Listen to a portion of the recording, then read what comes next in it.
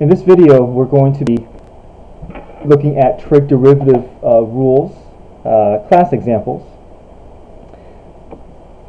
So let's look at example 1.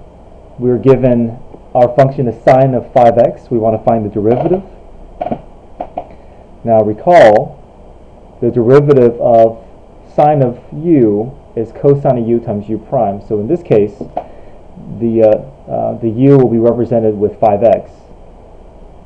So if we want to find the derivative of sine of u, it's simply just going to be cosine of 5x times the derivative of 5x, which is 5.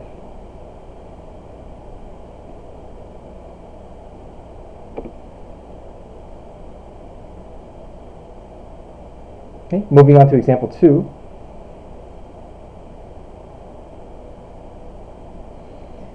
We have y is equal to the square root of cosine of x squared. All right, first thing that we do is whenever we see a radical, we want to always start by rewriting it with the function raised to a rational exponent. So we can rewrite it first as y is equal to cosine x squared to the 1/2.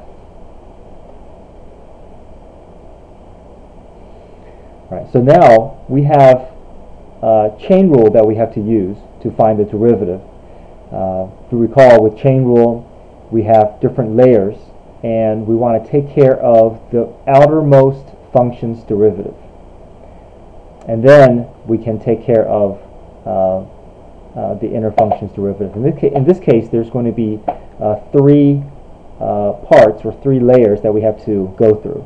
So the first part is outside the bracket to the 1/2. So if we want to find the derivative, we bring down the 1/2, keep everything inside the bracket.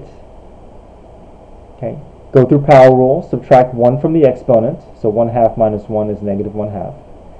Okay, so now we've taken care of the outermost function's derivative. We move on to the next level, or the next function, which is cosine. And if you recall, the derivative of cosine is negative sine of u times u prime. So now we move on. Cosine of x squared, the derivative is negative sine of x squared. Right? X squared is representing the u value here. So now the innermost function is the x squared, which is the u value. We still have to find the derivative of u, which is u prime. So the derivative of x squared becomes 2x. Okay. So now we have to put all this together as one fraction. So first, the 2's can cancel out. The x and the sine of x squared stays up in the numerator. The cosine x squared moves down to the denominator because we have a negative exponent. Bring that down. We have cosine of x squared to the 1/2, which we can rewrite as radical, back in radical form, square root of x, square root of cosine of x squared, with the numerator being negative x sine of x squared.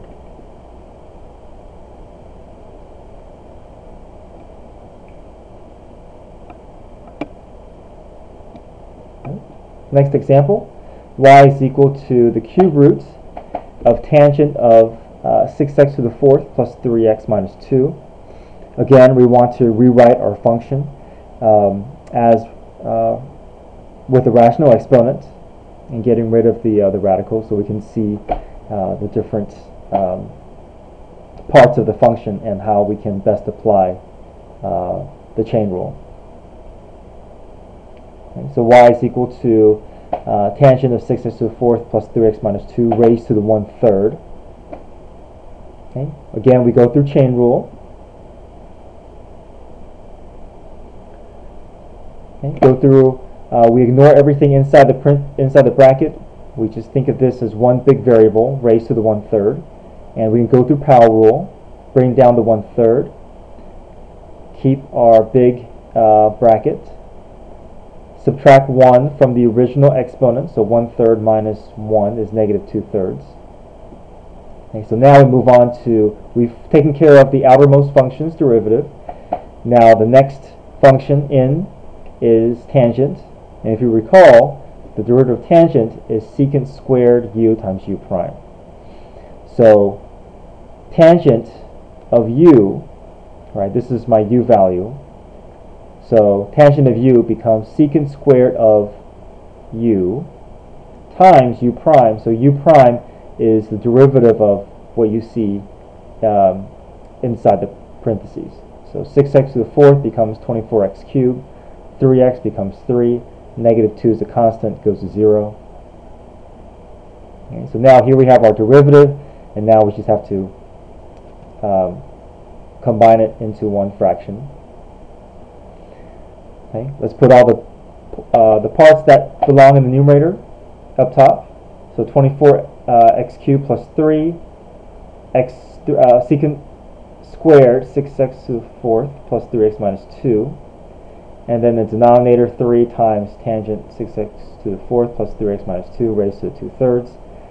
We can factor out the 3 from the numerator, and that will allow us to cancel out with this 3, leaving us with 8x cubed plus 1, secant squared of 6x to the fourth plus 3x minus 2, all over, and I can bring this back into radical form, cube root of tangent squared of 6x to the fourth plus 3x minus 2.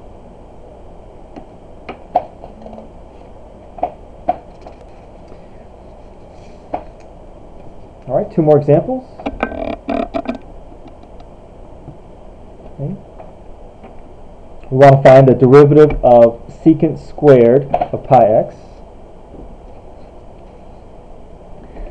Again, we can go through, we want to rewrite our function. Anytime you see a squared here, it may be helpful to bring it outside a bracket, so you can see that this is the outermost function that we have to deal with first with chain rule. Okay, bring down the 2, keep the parentheses, subtract 1 from the exponent. We're going through power rule for the outermost function. Now we move on to the inner function, which is secant of u. And if you recall, the derivative of secant of u is secant of u times tangent of u times u prime. So the u value in this case is pi x. So the derivative of secant of pi x is secant of pi x, tangent of pi x, times u prime. So we don't find the derivative of the pi x until after we've taken care of the outer function's derivative. In this case, secant of u, tangent of u. And now the derivative of u prime of u, the derivative of pi x, is just going to be pi. Finally, we can combine. This is secant pi x times secant of pi x will give you secant squared pi x. The coefficients 2 and pi can go to the front, and then followed by tangent of pi x.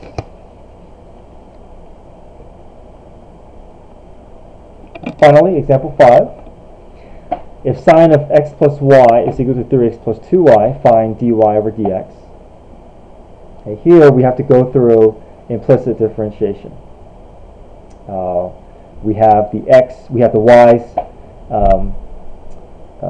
defined implicitly. It's mixed in with the rest of the equation. So we go through each function and see if we can apply the derivative, the appropriate derivative rules. So if we look at sine of u, the derivative of sine of u is cosine of u. In this case, the u value is the x plus y. So cosine of u times u prime. So that's the first part. Cosine of u, x plus y, times u prime. So u prime is the derivative of this x plus y. So the derivative of x is 1, and the derivative of y is 1, but then every time we find the derivative of y, we have to attach dy dx. Okay, equals, okay, 3x becomes 3, 2y becomes 2, but then we attach dy dx. Okay. Now this x plus y is inside the cosine function, and our next step is trying to combine all the terms with dy dx so that we can eventually solve for dy dx. Okay. We have to distribute this through this parenthesis so that we can separate this and eventually get dy dx by itself. So we distribute the cosine of x plus y through, we get cosine x plus y plus dy dx cosine x plus y is equal to 3 plus 2 dy dx. Okay. Next, we want to combine the terms with dy dx attached to it. Okay. We move those terms to the left of the equation. And then the cosine of x plus y move to the right side of the equation, because we're trying to isolate, we're taking steps to isolate dy dx. Okay. Finally, factor out the dy dx, leaving us with cosine x plus y minus 2. And then finally, to get dy dx by itself, we divide the brackets both sides of the equation. So then we're left with the derivative being 3 minus cosine x plus y all over cosine x plus y minus 2.